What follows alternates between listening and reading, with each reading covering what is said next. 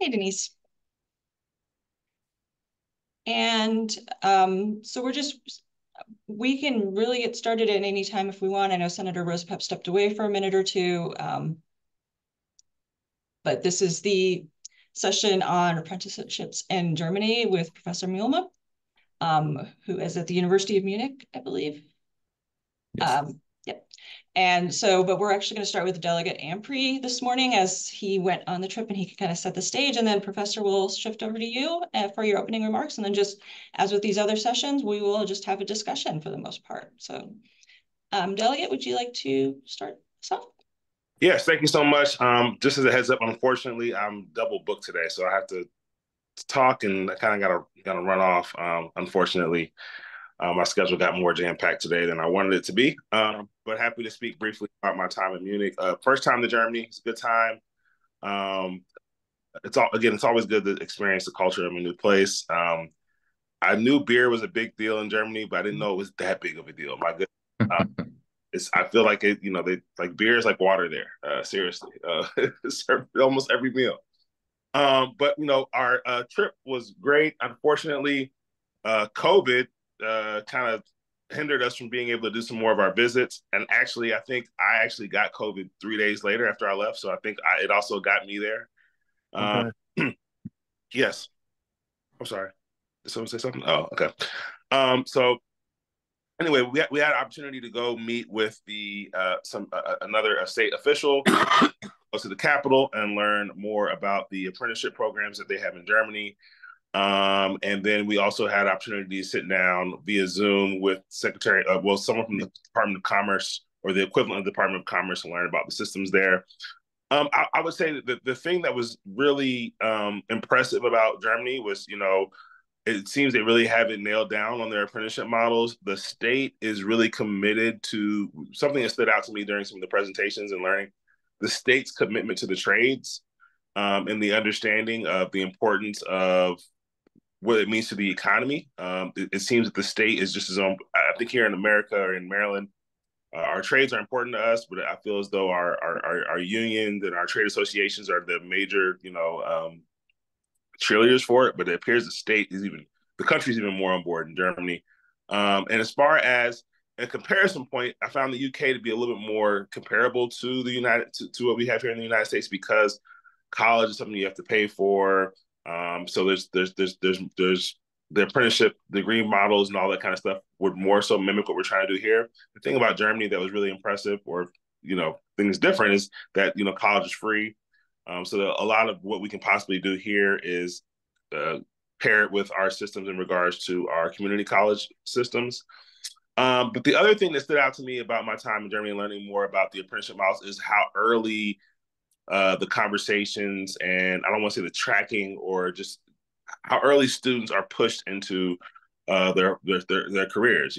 I've learned that it's talked about in elementary and middle school in Germany on as students make decisions on where they want to go as far as careers and their eventual education. So, um, and I think that also allowed for this culture of apprenticeships being just as valued and thought highly of as going and getting a degree. There felt to be more of a cultural acceptance that both are just as equally as satisfying. Um, both are as equally as gratifying. Both are equally as held in somewhat of a high regard. So I think something to aspire to have here in Maryland is working towards again that stigma or that belief that when you had a family reunion and that cousin that you thought was so bright is now going to trade school and you think or they're going down the apprenticeship model, you think, oh, I thought you would do something different, but that's great. Like I think that's what we need to be excited about, right? So I think Germany has figured out that cultural component of it being accepted. So I think figuring out how we can replicate that in Maryland is going to be super super helpful to the success of any type of apprenticeship models that we have. But again, the trip was great. There's a lot to take in, and I'm looking forward to hearing as much as I can. Again, I have to leave a little early from our presenter today to learn more about some of the work that they've been doing in Germany over the years. But again, great trip. And I look forward to hopefully going back and exploring some other countries and learning about what they're doing. Because also in Germany, we learned about some of the other things that they work with the neighboring countries in the EU. So I'd love to learn more about that. But again, great trip and look forward to hearing more. Thank you so much, sir. We appreciate that. And I'm sorry to hear you got COVID. Kind of makes the end of the trip as not as great. But Professor, can I turn it over to you if you want to start with opening remarks? Okay, thank you. Well, it was interesting to listen to your experience. I'm glad you had a good trip in Munich, besides the bad ending. Yeah, so maybe just that you know my background. I'm originally Swiss, so I grew up in Switzerland and got my education there. So I'm also familiar with the Swiss system. That's how I actually started in academia. But now I've been for 10 years here in Munich at the university, and I mainly do research on apprenticeship and training systems, and also some comparative work, and much of it with Switzerland as well, sort of the contrast between the two systems that are actually the largest in terms of cohort shares to go into the dual apprenticeship, so where training actually happens in the companies as well. Yeah, so I was asked to just talk for a few minutes initially and talk a bit about the German system. So I selected a few topics that you may or may not yet be familiar with, and then yes, I'll be happy to go into more details in any of the areas that you're interested in. So regarding the school system in Germany, we already heard there is in some German states at least a very early selection into what we call here the academic high school track, or then the non-high school track, which is, well, still, regular school up to grade 9 or 10. So what we call high school in Germany, in other countries, it would just call going to school. But it is clear in Bavaria, for example, already after the 4th grade, that if you're in the high school track, typically you would be heading towards university after completing the high school qualification. Whereas starting in 5th grade, you're on the other track. Most often you would then do the route that eventually goes to vocational training. So on average by now, it's about half of a cohort who still enrolls in apprenticeships in Germany. Eventually, not all directly after finishing school, some later as well. And the selection, as you can imagine, if much of it happens in 4th grade, it depends quite a lot on socioeconomic background. Here in Bavaria, it's actually the most. So your parents' education very much determine which way the kids go. So that's actually turns out to be a little bit of a problem here as well, because it's difficult to kind of go back out of the academic track and into the high school and into the vocational track, because kids are very much discouraged to do so, even if, for example, at age 15, it's kind of is obvious that it might be better suited in that track than in the academic track. So that just as a little background. So those who take the academic route up to age 18, I believe that would be similar as in Maryland or in the US in many states. Most of them actually then do go on to university, but not all. We've seen in Germany in the last 10, 15 years, the share of kids who enroll into the academic track has increased quite a lot. But actually, so does the share of apprentices who have a high school qualification. So particularly in those states in Germany, often the small city states, we have now more than half of a cohort who initially enrolls into the academic track. But then many of them don't go to university or go and don't succeed and then do an apprenticeship. So that's a bit of a trend that we've seen in the past. And as well, there's in Germany, we have the traditional universities, but then there's also, I'm not sure if you're familiar with that, what's called the Fachhochschulen, or the Universities of Applied Sciences. That's the English translation that's known here. It is a bit a more practically oriented type of university. So I think maybe it's different, but it's maybe somewhere more comparable towards community colleges. even though you can graduate with a 4-year bachelor's degree.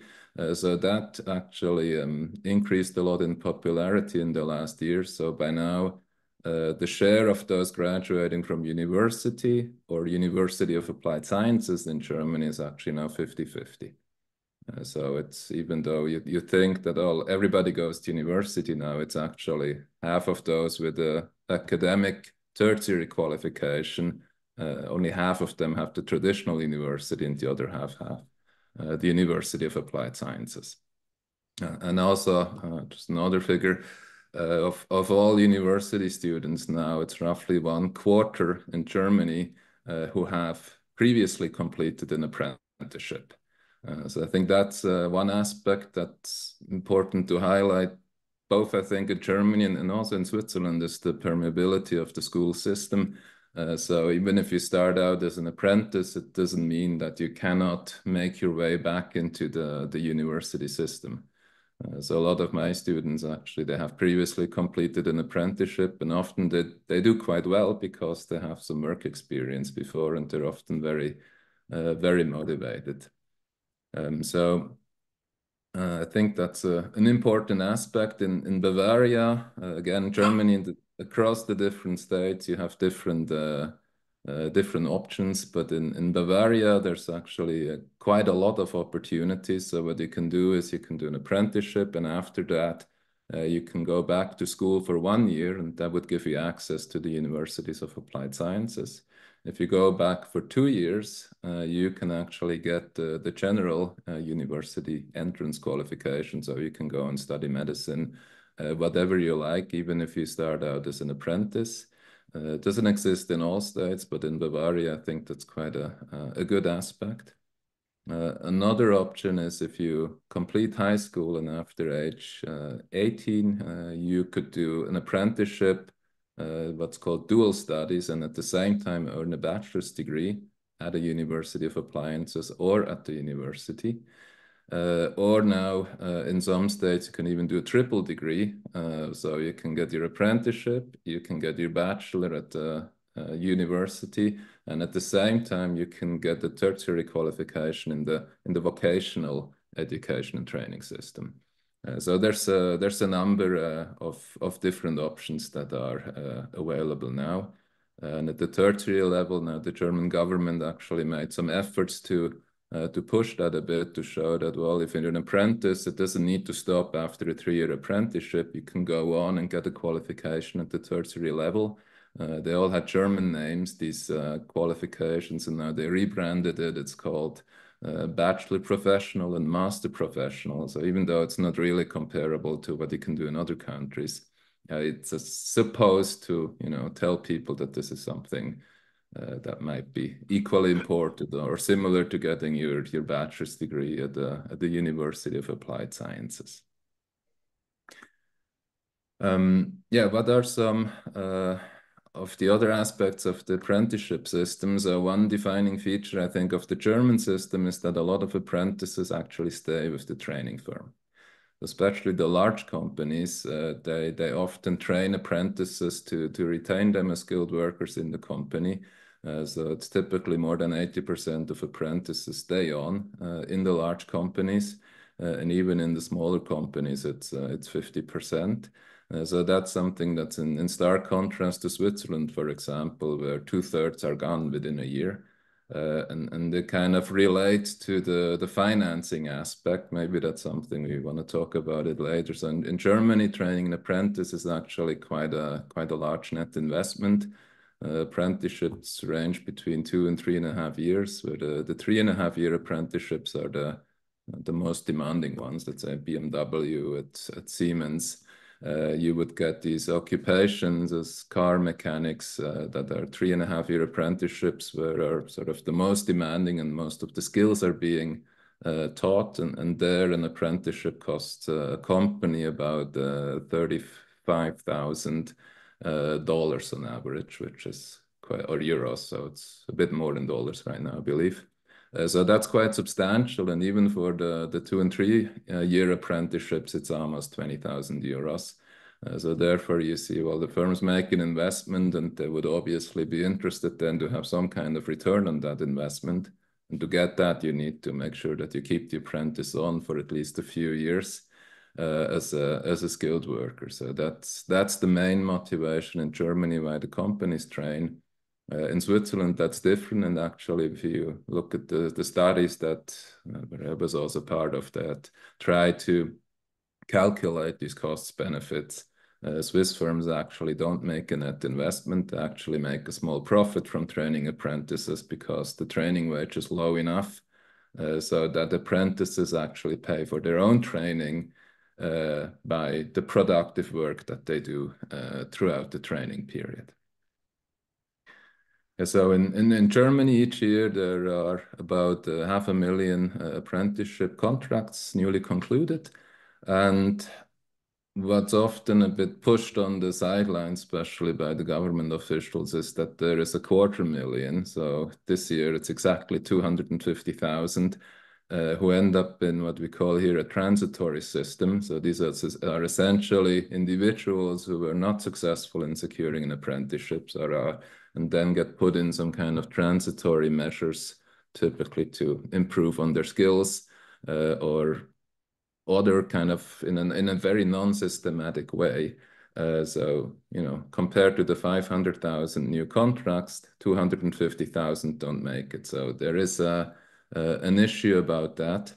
Maybe we can talk about that later, that not everybody who wants an apprenticeship gets one.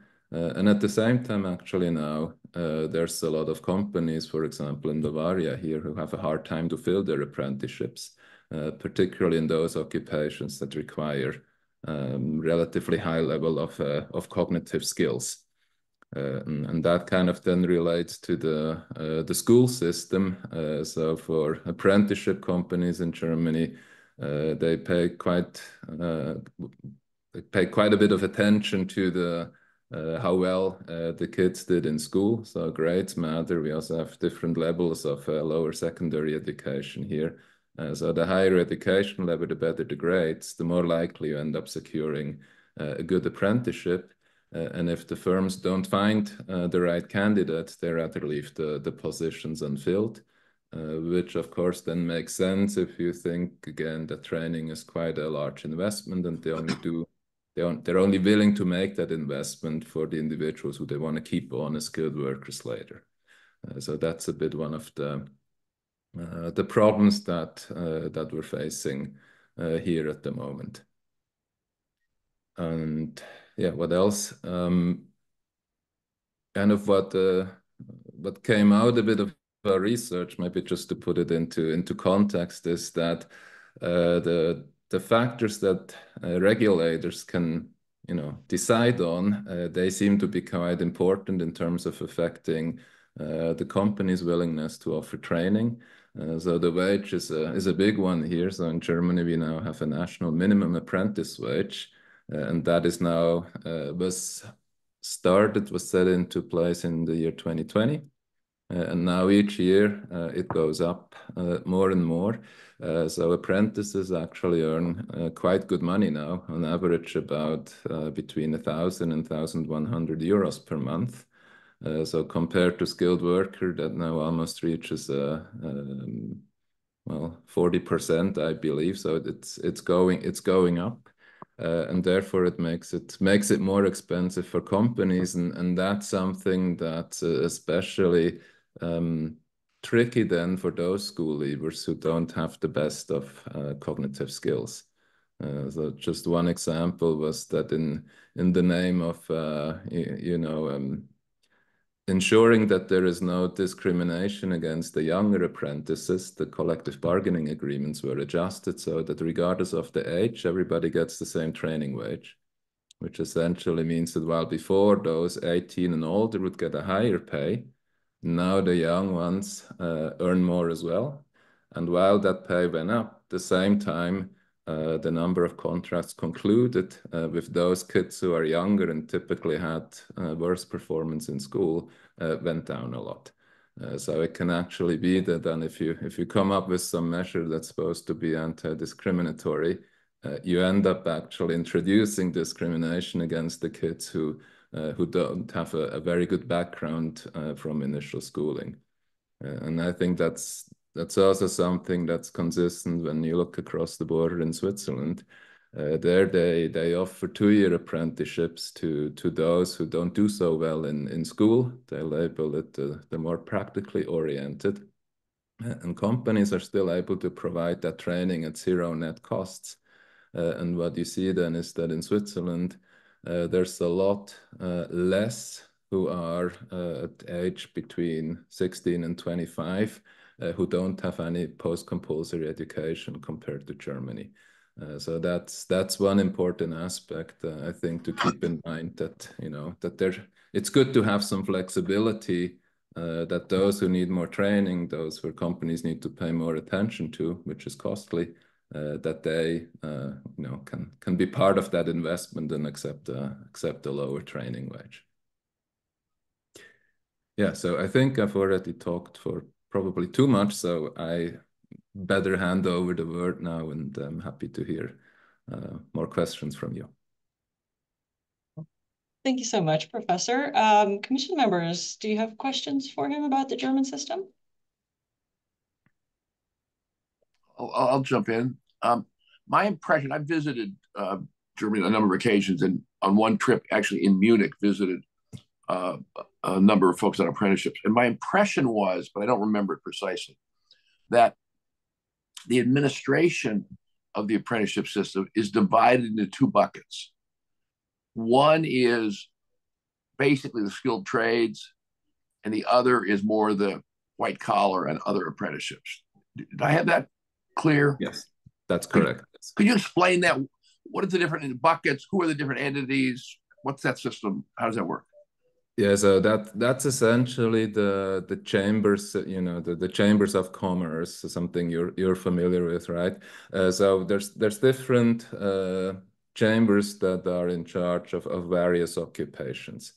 So what is the case in Germany now is that all occupations that fall into the craft sector, they end up being governed by this chamber that covers all the occupations in the craft sector. So that's called the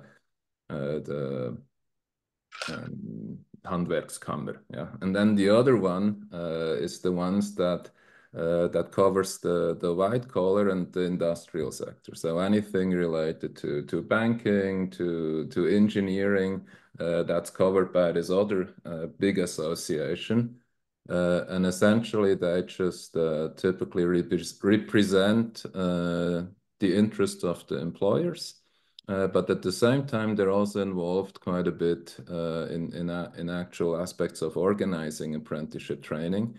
They're also in charge of doing the exams at the end of the apprenticeship. They're also helpful with ensuring that young people get apprenticeships. They encourage companies to offer apprenticeships. So they have a number of functions. It's less of the issue if you're talking about the chamber of the crafts chamber or the other one. They essentially have the same tasks. They're just doing it for the different occupations. If I can pursue that, what is the history of that? Why was it split between the 2 buckets?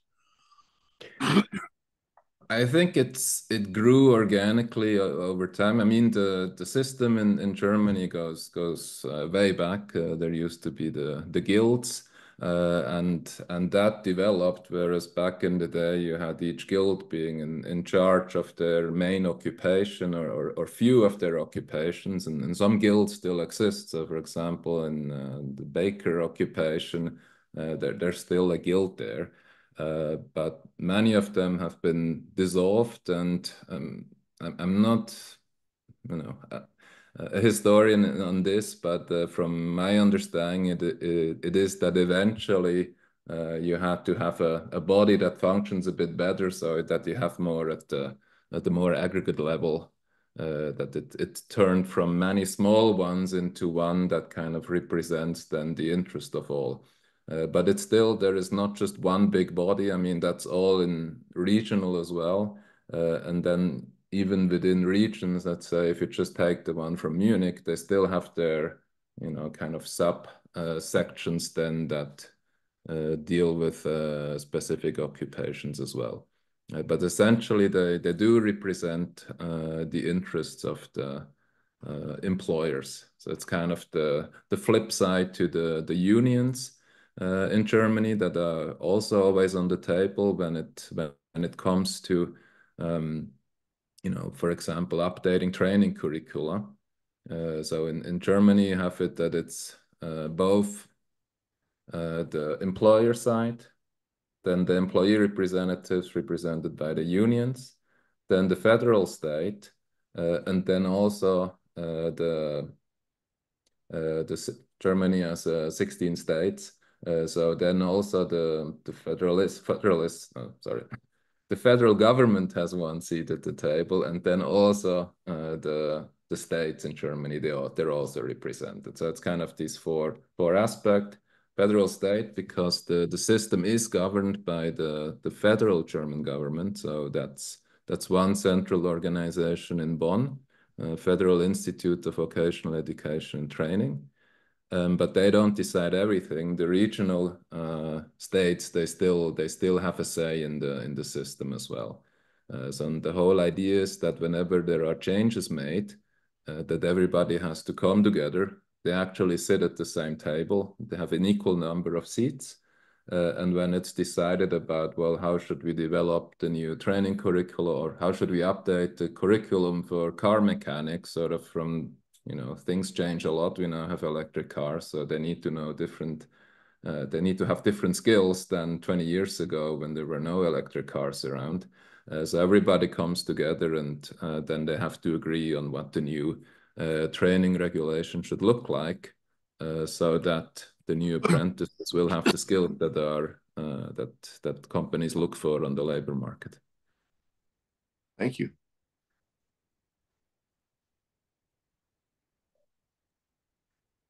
Jake or Denise, did you have any questions?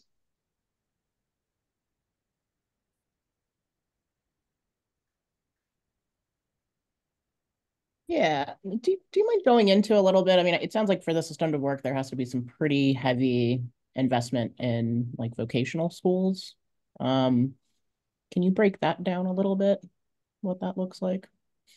Yeah, so all apprentices go to vocational school. So depending on the occupation, they may spend between 1 and 2 days, typically on average per week in a vocational school.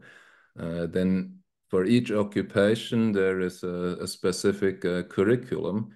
So, if you're doing a banking apprenticeship, then there will be more subjects related to, finance, math, and so on. Whereas if you're in an apprenticeship for a hotel, then there will be more things related to what you need in a hotel, obviously.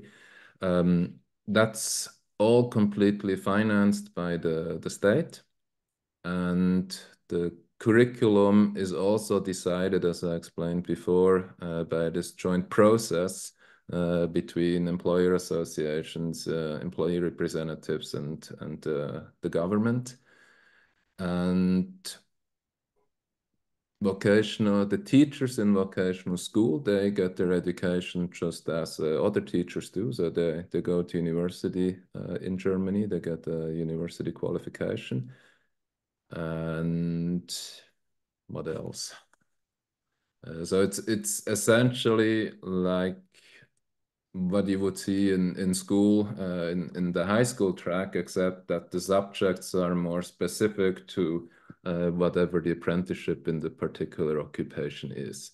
There are still subjects for general knowledge. They still have subject on reading, writing in the German language. There is still math. They still have for example, ethics and religion.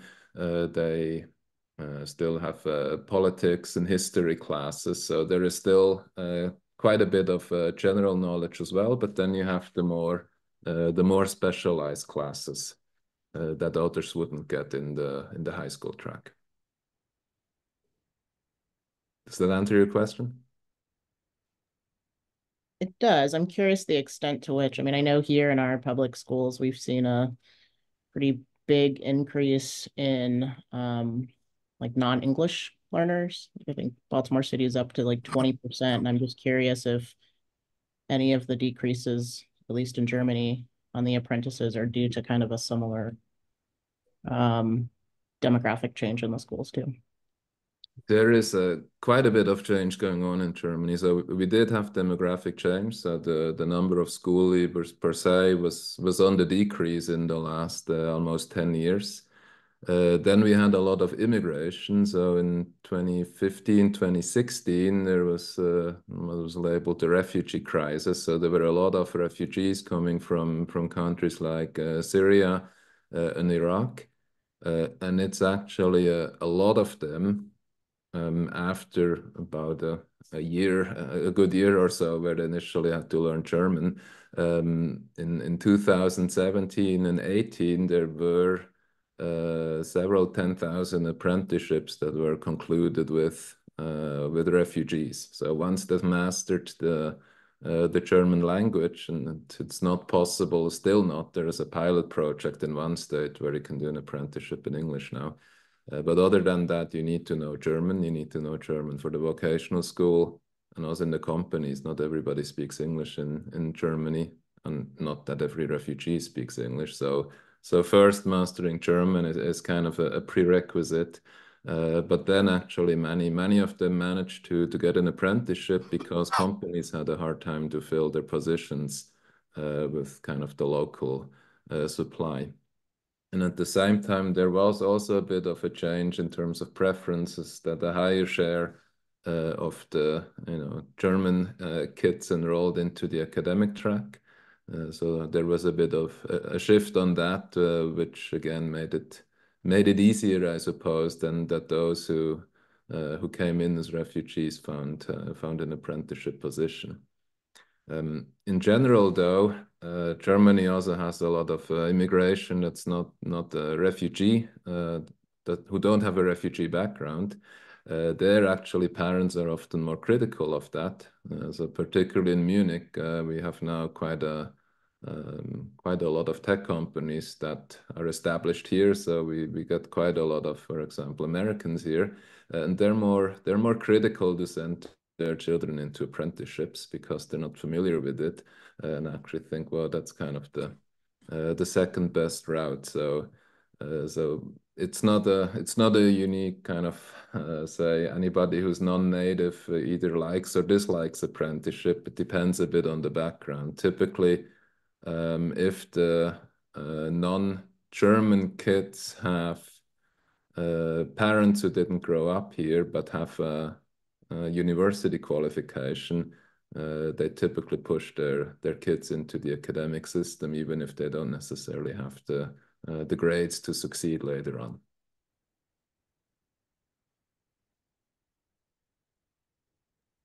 Jake, did you have questions? Yeah, thank you. Sorry, I apologize. I joined a bit late here. I don't know if you covered this already, but I'd be really interested in knowing what is, to the point around, you made this point earlier, Samuel, around the potential sort of bias or disparate impact that you actually end up creating in terms of youth versus adult earners, since you're paying the same wages. Approximately how much, and I know it's different in Germany, but compared to, let's say, the starting wage of a person who maybe comes into a role or an occupation, with some experience that isn't going through an apprenticeship versus somebody who's starting an apprenticeship at that early days of training, what percentage of that starting wage is an apprentice at the earliest stage of this learning being paid? So you mean compared to somebody who has a vocational qualification or somebody who has a vocational qualification? It's somewhere between 35 to probably almost 40% now. So apprentice pay has increased a lot in recent years, whereas for skilled workers it increased a bit, but considerably less. So apprentices have seen an increase of like 6, 7, 8% per year, whereas for skilled workers it was much less. So it accumulated a lot. So as an apprentice now, you may start on average at €1,000 per month, and and if you have an entry rate for somebody with a diploma, you're probably somewhere in the area of 2,500. I would say so. It is getting higher. At the same time, the minimum wage increased a lot here as well. So it increased from it was set in 2015 at 875, and now currently it's 1250, and they want to raise it up to 15 euros per hour. So that's something else to be considered for those who, if you're not coming right out of school, but if you're already a bit older, is it worth to do an apprenticeship if the minimum wage is already this high? And that's kind of an issue that we see in Germany here, particularly about the non-Germans, that there is a very high share of young adolescents who don't have any post-compulsory education. So it's those who initially end up in this transitory system who don't manage to get an apprenticeship, and eventually, once you're 18, you don't have to go to school anymore in Germany. Before, you have to be part of some kind of transitory measure that should help you increase your skills. But then you can work anywhere, and especially in the last years, companies will offer you some job. You make money, so you're not unemployed, but you're also not in education, and you don't have a post-compulsory qualification, and that's particularly about the non-German nationals. It went up to 40% now. Those age 16 to, I believe, 30 is the cutoff. So that's definitely an issue here that has emerged in recent years. And for example, compared to Switzerland, there the shares are quite a bit lower. Thank you. Thank you. Go ahead. No, I was just going to say, Professor, you mentioned financing during your opening remarks, and I think that might be useful for the commission members to hear more about.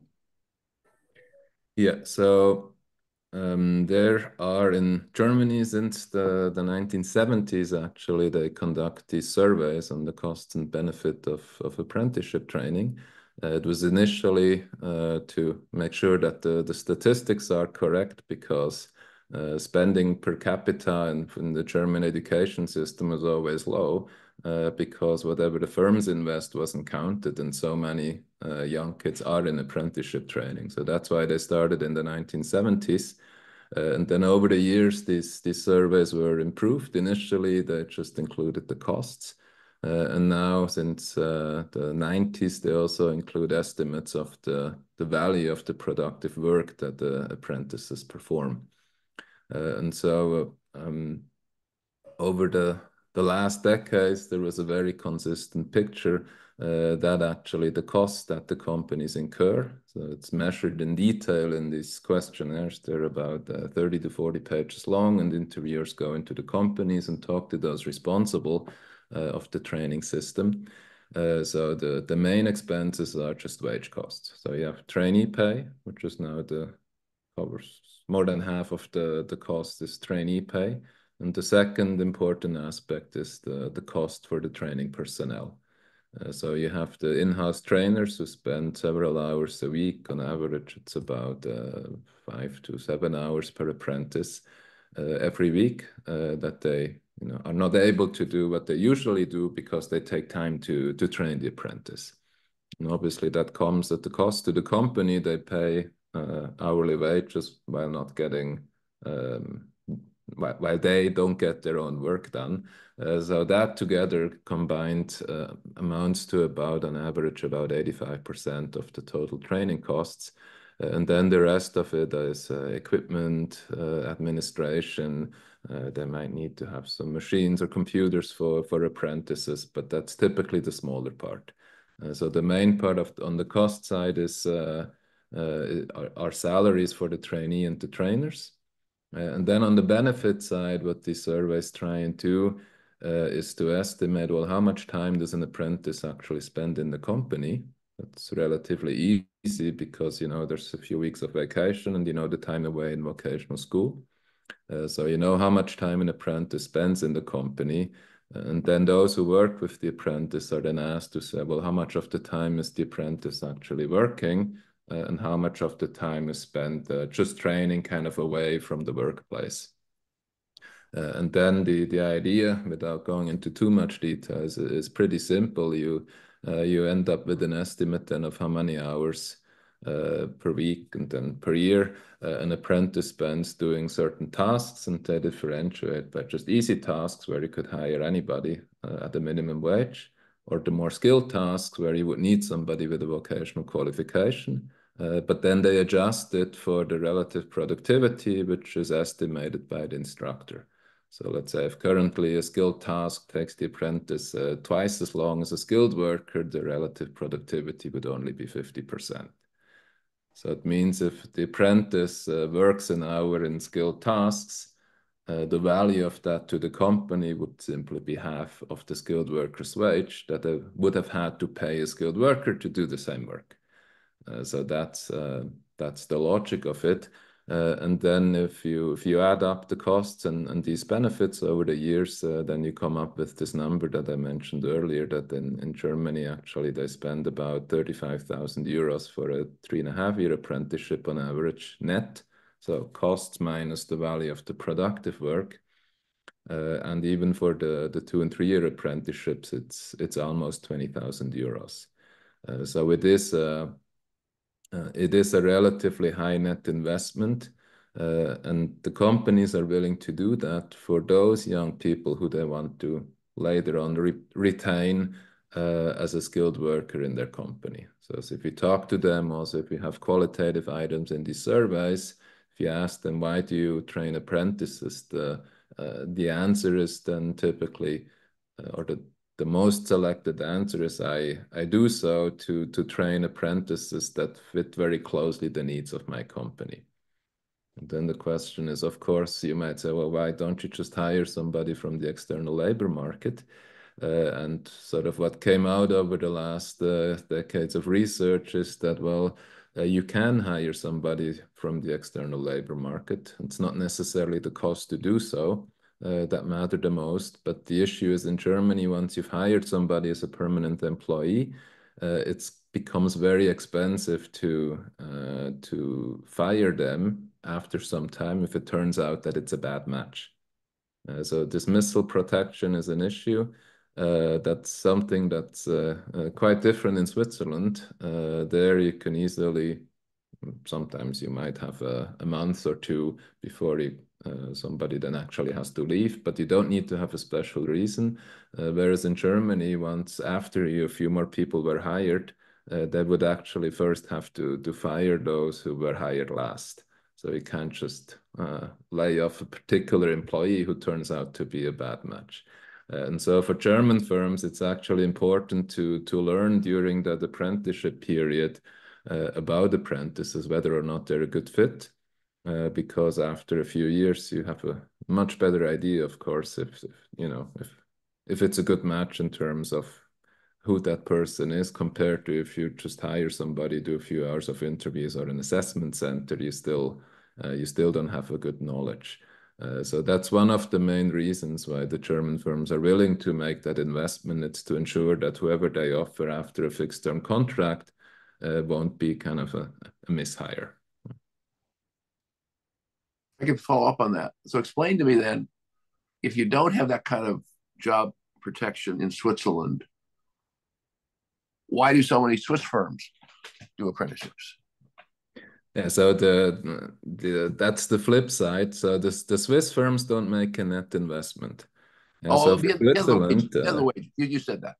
Yeah, so and that's the good point in Switzerland is what I say. We still want to train because as let's say we're the car industry, so we want to make sure there's skilled workers in our industry, in our occupation. Companies are willing to train even if they don't stay right after as a skilled worker, because they can say, well, if we need somebody, we can hire an apprentice that was trained from a different company. We know that the monitoring agency is in place, and the final exams at the end of the apprenticeship, they ensure that whoever we hire should be sufficiently well. It grows the pool. I understand. Yeah. In terms of the money, see if I got this right, in Germany, is obviously the employer pays the wages. Got it. That's true. That's true in Switzerland. That's true in the UK. That's true in the US. The on-the-job training obviously is a cost, and that's what you referred to. You build into what the cost of the employer is the cost of the on-the-job training. And then in Germany, there's a question mark at the end of this. In Germany, the off-the-job training is paid for by the government. That's the way to think of it. Yeah. Who pays with these chambers of commerce that sort of administer the system? Who pays the cost of administering the system?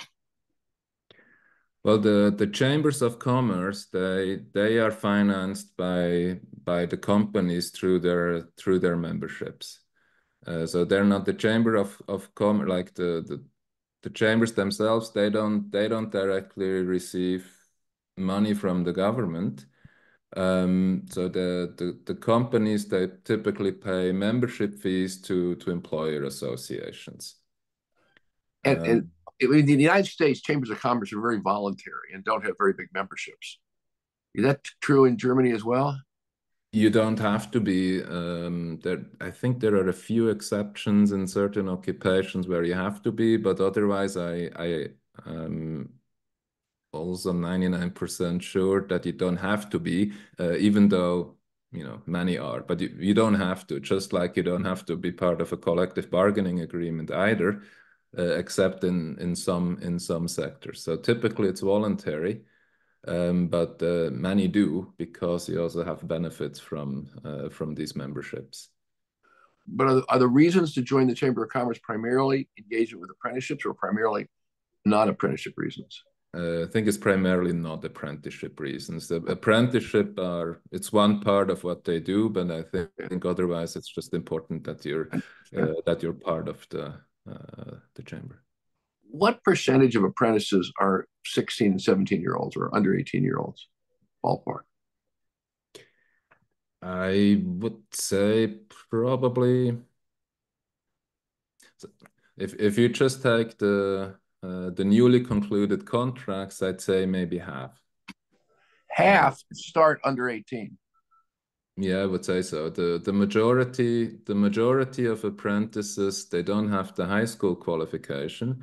They have the lower schooling qualification, which ends at the age 15, and for most at the age 16. So you have 10 years of school, then you're 16, Yep. and then typically you start as an apprentice, even though for some it will take an extra year, then they're 17, and then I say, well, 18 maybe, maybe many are also 18, but I would say that even though the average, I think, is now around 20 in Germany, I think if you take the median, it's probably around 50%. Actually, I can look it up. I did write a paper on that once. I think I have the distribution, but I would say... Okay, no, that's fine. If not half, maybe almost half. I'm sure. Yeah. But the school leaving age is 18, right? Yes, but doing an apprenticeship is still Counts. considered part of the school system. Yes. Gotcha. No, I figured that. That's what we're trying to do here in the United States and Maryland. Exactly the same thing. So that's very good to know. That's the model. Yeah. So the stereotypical apprentice here in Bavaria would finish 10th grade at age, depending when you enrolled, either you're 15 or 16. Yeah. You finish 10th grade. And then you do your first year apprenticeship when you're 17, your second year you're 18, and you graduate at age 19. And then you have your vocational qualification, and you've also finished your I got it. Your schooling. That's the idea. And you said for the apprentices, it's typically what I heard, and I think I heard this when I was in Germany too, is typically like on average 4 days on the job, 1 day in classroom training. Is that the way to think about it from a scheduling point of view? On average, yes. So if you have the more demanding apprenticeships, you might think more of 1.5 or 2 days, and yeah. So there is variation across the occupations, and the schooling. It's not always that you go to school on Monday and Thursday afternoon. So depending on occupations, they also have blocks. So you would have a week of school or 2 weeks of school, and then you're in the company. So there is there is quite a lot of flexibility. The school I Obviously, visited like that. Yeah, the school I visited was like that. It was like 3 weeks on and 2 weeks. I mean, 3 weeks working and like 1 week in school or something like that. Gotcha. yeah. I But had a obviously, really good point. When we were there visiting, it was my understanding that membership in the chambers of commerce was actually mandatory. I think in some occupations or in some industries it is. In others, I don't think it's in general. Because I could look that up. it was very different than the Chamber of Commerce here, because it was more like a regulatory body. In here, Yes. it's more of an economic association. So it was a significant distinction. Because I wondered also why people would join. That was my impression too when I visited folks in Germany, and that No, is you're actually right. I just looked it up now. You do have to accept where you're the pure crafts people, they don't have to, and in agricultural firms it's also not. But other than that, it actually says you have to. Yeah. Good that you brought that up. I knew everybody kind of is. I just wasn't sure if you actually have to or not. I know in Switzerland you don't, at least in some, you don't have to be a member. So I was a bit biased from that, sorry. But yeah, good point. You have to be. Thank you for raising that. That's an important distinction in structure. You mentioned that the curriculum is sort of agreed on and the standards by government, federal, state, employers, unions, where unions are relevant. And I think this is obvious, but I just want to confirm it.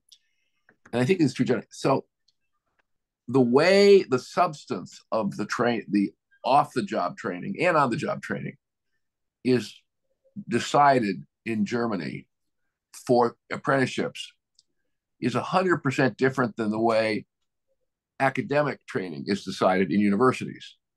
As in the United States, in universities, it's the training institution, the university, that decides what's going to be taught, with perhaps asking some employers, with perhaps asking the government, with perhaps asking a union, but it's controlled by the providers.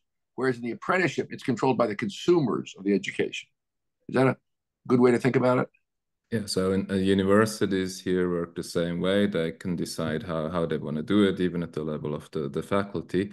So to be clear, for apprenticeship training, whatever's being taught in the company, or what the curriculum says, what the company needs to teach, that's regulated by the federal government.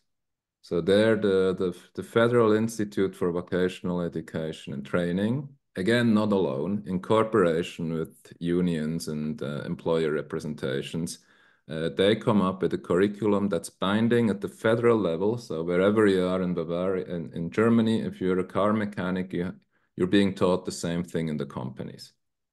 The school system is different because it's federalistic. So that's, from what I understand, is what you have in the United States as well. So every state makes their own decisions regarding education. So what the car mechanic learns in vocational schools in Bavaria may differ from the car mechanics in Baden-Württemberg. So there it's the states that decide what's being taught in school. But every vocational school in Bavaria that has car mechanics, they have to teach the same thing. So it's not that the individual school can decide on the content. Every school in a state has to teach the same according to the curriculum. Let me ask you a question. I don't understand that at all. And car mechanics is a great example. Why would Bavaria decide to have a different car mechanic curriculum than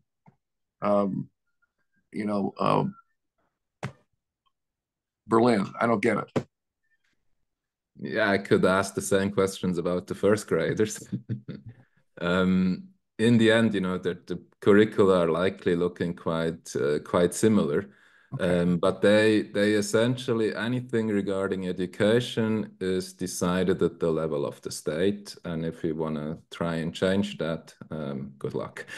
So that's just how it's been. And it's very federalistic. Same in Switzerland, actually. There also the cantons decide everything what's going on with the schools. And the apprenticeship system is governed at the federal level.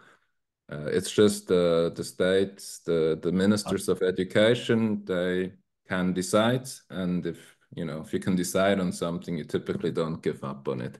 But I agree with you; it doesn't make sense that the car mechanics in Bavaria get taught, things. I think those who eventually then work for BMW, they might need to know the same as those who work in Saxony for Volkswagen. So interesting. Interesting. Well, but how do you integrate the on-the-job and off-the-job training then? I mean, in the U.S., we basically do it, and Chris McLaren, our apprenticeship director, is on the call here. It's integrated through the apprenticeship being approved by the state or federal apprenticeship council. And that plan has to include what's the on-the-job training and what's the off-the-job training.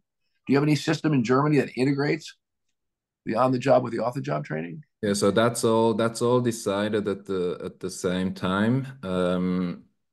More or less what's being determined at the federal level in terms of what are the skills required for, let's say they're going to reform the car mechanic curriculum. Then they would come together at the federal level in Bonn at the Federal Vocational Training Institute. All the representatives come together, the state, employer representatives, employee representatives, and then also the companies through employer representation would then say, well, what we need in the future is skill A, B, C, D, and we need this and this many hours, and we're going to write up a new training curriculum, and every company has to make sure that these skills are taught in the workplace. And then at the same time, they also say, so what do we need for the school? And then typically they would say, well, is one day still enough? And if the answer is yes, then it's okay. Maybe we have to make a few adjustments. Maybe they need to learn a bit more about electricity that they didn't know beforehand, and they need a bit less about something else. So they make these adjustments based on what their joint decision is about what's needed. And I mean, it's clear that the sort of the general guideline is there will be, this and that much time when the apprentice is in the company. And during that time, you have to learn all these skills. Apprentices also have to write it down on a weekly basis. They have to write down what they did every day, what they've learned. That has to be signed by the training instructor, and that will, when you take your final exam, you also have to show that, and that's being checked that you've actually learned the stuff that the curriculum says you have to learn.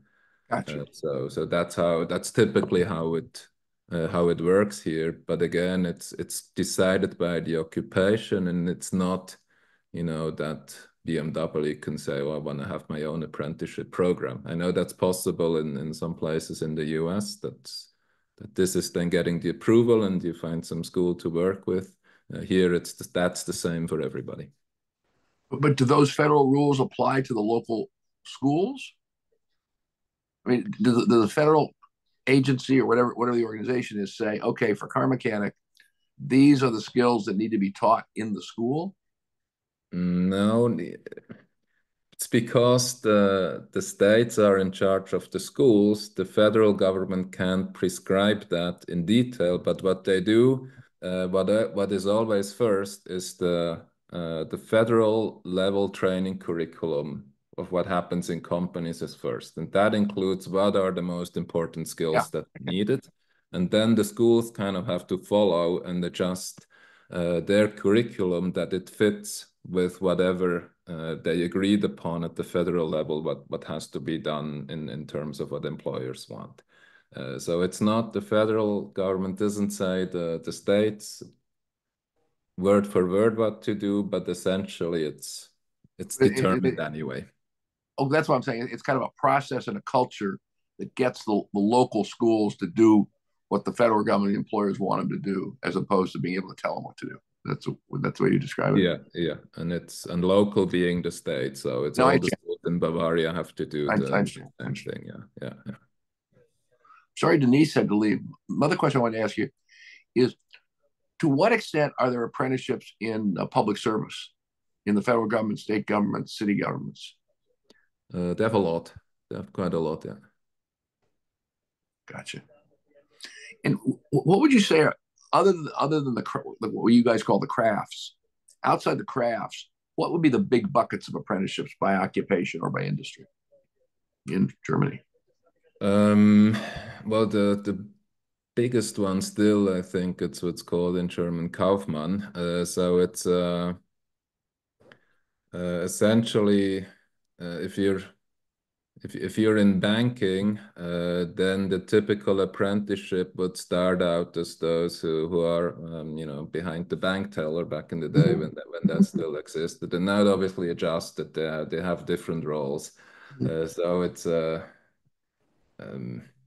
actually looking for the word in English. That's okay.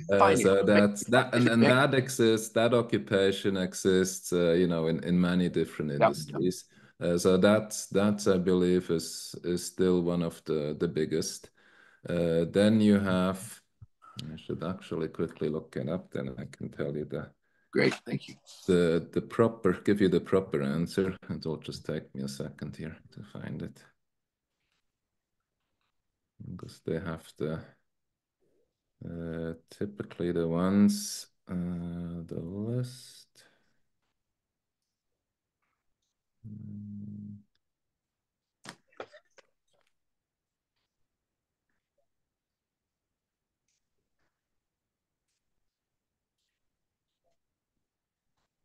So where are they?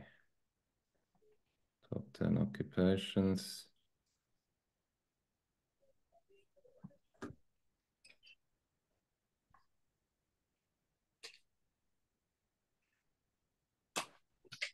So there you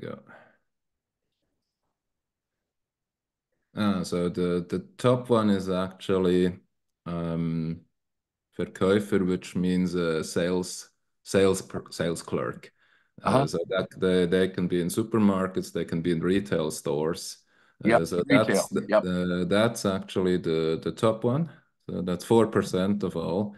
The second one was the Kaufmann. So in retail, those who do you order the goods that come in, you make sure you see what's being sold. So that's the second one. Then hairdresser is quite popular after the fourth. Then logistics. Your hair looks great. Yeah. Wasn't by an apprentice, but did an apprenticeship in the past. Then logistics, which I guess is Transportation. Officially part of the crafts person. So yeah, those who do logistics organization in warehouses. Then car mechanic, it's a big one, especially in Bavaria. Then mechanic in general, for example, for heating systems, sanitary systems. So now in Germany, we have a lot of houses now who have to get rid of their old heating, so you no longer heat with gas or with oil, and many of them switch to get the heating from the earth. So you drill down the hole. Right. You get that, but it needs, in terms of installing all that, you need different skills. So that's that kind of occupation where apprentices learn that. And then there's another one, a bit a lower level of the kind of office management, office clerk. That's a big one as well. So these were the top 10. What about healthcare? Healthcare is big too, but they have that separately now in Germany. So it's not under those two big chambers anymore. It's separately. It used to be school-based, and now they recently reformed it that they're treated more like an apprentice. But it doesn't show up in the normal training statistics. They kept it separate. And Switzerland actually did the same thing. It was always the hospitals used to have schools for their apprentices. but they had a contract with the school, not with the hospital, even though they spent quite a lot of time, obviously, in the hospital. So it's kind of a special way of how they did the contracting. But it is a popular yeah, if you want to call it apprenticeship, yeah. How about hospitality? Restaurants, hotel, motel, tourism, all that. That's popular as well. They have one for hotel management. They have in restaurants, you either have it for the waiters or then cooks as well. There's a lot of premature terminations there. Typically, the training is not that great, and often kind of the work atmosphere doesn't appeal too much to the young people. After some time, they're often treated quite badly. The climate, especially in some of the smaller restaurants, is typically quite harsh, especially towards apprentices. So they actually make the top of the list in premature contract terminations, which are almost 50% there. So in Germany, that's maybe one aspect for you that might be interesting to know. In the first 4 months, you have a probationary period, and during this time, both the company and the apprentice can give notice for without having to give a reason, and they can just immediately terminate it. Once the 4 months have passed, the company then is no longer allowed to terminate the apprenticeship contract unless there's some very strong reasons, like the apprentice steals or something like this, or never shows up for work or always late. But other than that, the company typically can't cancel the training agreement anymore. The apprentice can, but only if the apprentice will switch the occupation. So, for example, if you're a cook and you just don't like the restaurant anymore, you can't quit your apprenticeship and become an apprentice as a cook in the restaurant next door.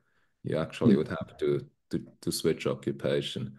And I mean that then relates to the whole financing idea, because a lot of the training investment takes place, initially, where the productivity and skill task is still quite low. So the first year and a half is where the companies make the highest net investment, and then eventually, as apprentices become better on the job, they pay back at least part of that investment.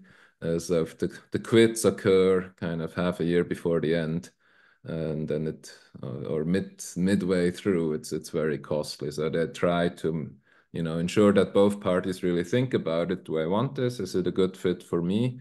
Because also the apprentice knows, if I don't really like this hotel, maybe I should quit now and try and get an apprenticeship next door within 4 months, and not, because you also know you can't do it afterwards. What about when you finish your apprenticeship? Are you guaranteed a job with that firm, or is that another breaking point? Typically, it used to be the case that you finish your apprenticeship, it's done, and it's up to the two parties to negotiate a new contract. It has, however, now changed in a number of collective bargaining agreements, that for firms who are part of a collective bargaining agreement, now it says that you have to retain the apprentice for at least half a year, and in some even a year. So that for some temporary period you have to keep them on. In other occupations, it's not. But in general, after the apprenticeship is over, you can do what you want. At the moment in Germany, I think, unless it really turns out to be a bad fit, every company will be really happy to offer permanent employment. But of course, in the next recession, that might change again. Sure. Gotcha. I don't mean to hog the microphone here. Chris or others, Chris, you probably know all this stuff. Anybody else got questions?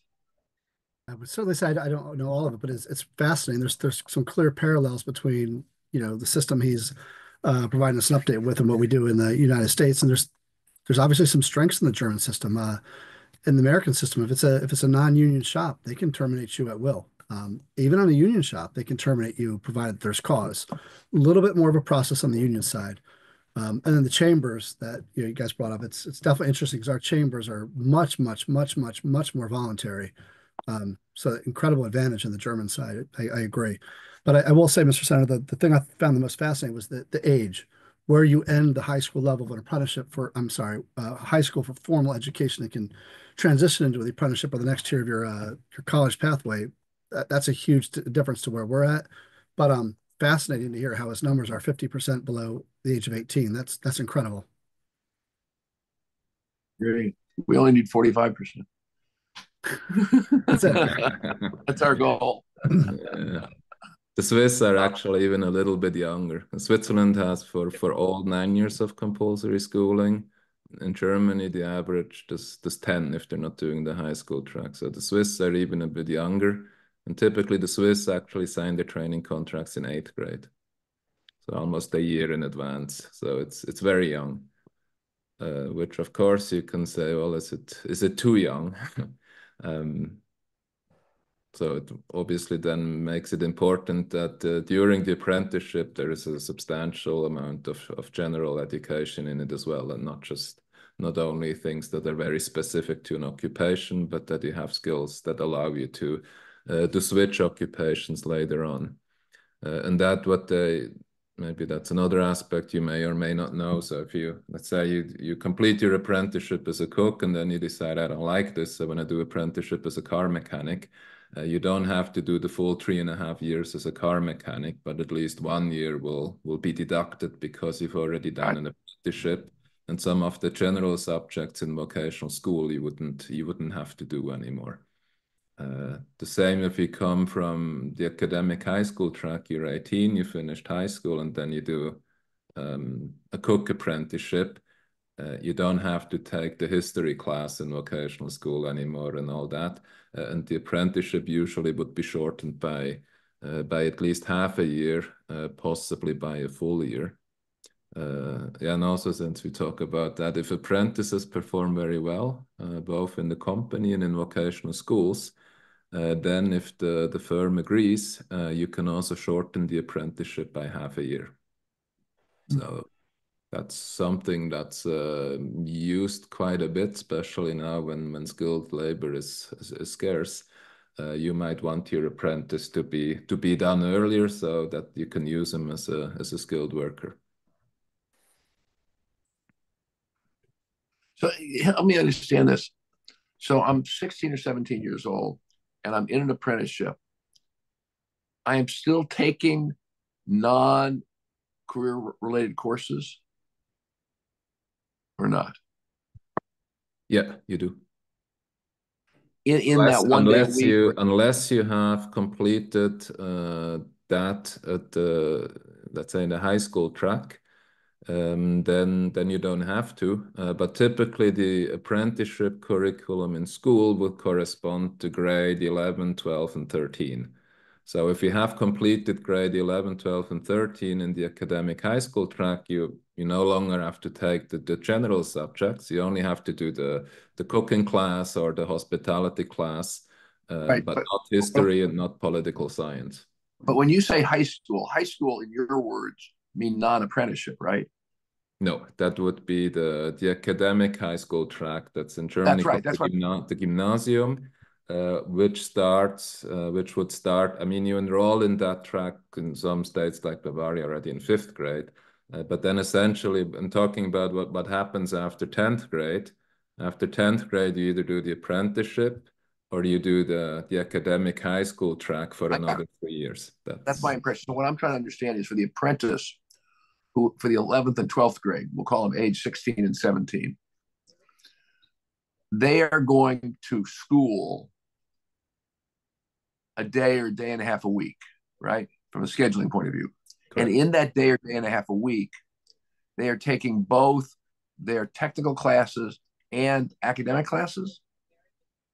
Yes, so they have a subject called German. They even have some sports. They have ethics, religion, political science, that stuff. But it's less than what you would get on the academic high school track. And then by occupation, if you're a car mechanic, you have physics classes probably comparable to those in the academic high school track because that's very relevant to you. But then other stuff you won't get. But I'm just saying from a scheduling point of view, that's built into like a day or day and a half a week, not 5 days a week the way we do it. Correct. Yeah. Gotcha. That's really helpful. All right. Well, this is great. Thank you. I return the microphone to our chair. Is any other questions from anybody? Thank you, Professor Millman. This is very interesting, and we really appreciate your time today. And this will be posted on the DLS Apprenticeship Commission webpage next week. So thank you so much, everyone. Have a great rest of your morning. Thanks a lot. Thank you. It was nice meeting you all. Bye-bye.